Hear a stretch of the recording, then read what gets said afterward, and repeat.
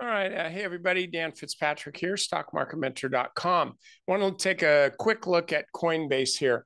After falling and holding below the 50-day moving average for a while, it's been a little over a month since the stock is above the 50.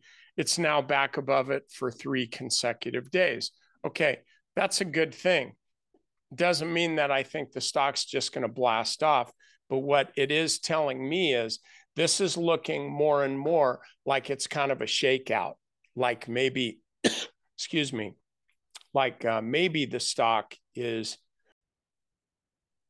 just undergoing a little distribution before starting to run higher again. You'll see that in stocks in markets like this, and some of this. Let's put it this way. Crypto is kind of sleepy now. IBIT, it's IBIT, but I like to call it IBIT. I don't know why. It has been kind of drifty for quite a while. You can see here on Ethereum, I got rid of mine today just because I got tired of holding. I'd been holding it for a long, long time. And don't think less of me, but I'll tell you the truth, I actually forgot about it. And so I made good money on it, but I'm still a little embarrassed that I was holding something and wasn't even thinking about it.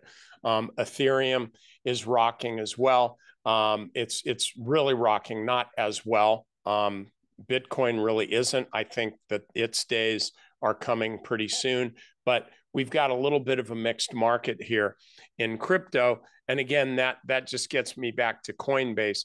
I think that this is a stock that you can be buying right here. It's not the perfect setup, and it wouldn't be for a quick trade. Buy it on Wednesday, sell it on Friday, or sell it on next Tuesday or something. But if you're looking to be building a position in this stock, you can see how it's essentially formed. Well, I've had this drawn for a while, an inverse head and shoulder pattern, and it's running higher. And I suspect that it's probably within another couple months should be close to, we'll just say 350. I'll give you that number. I think that's the next, probably the next leg up for this is right around 350. So anyway, that's all I got for you.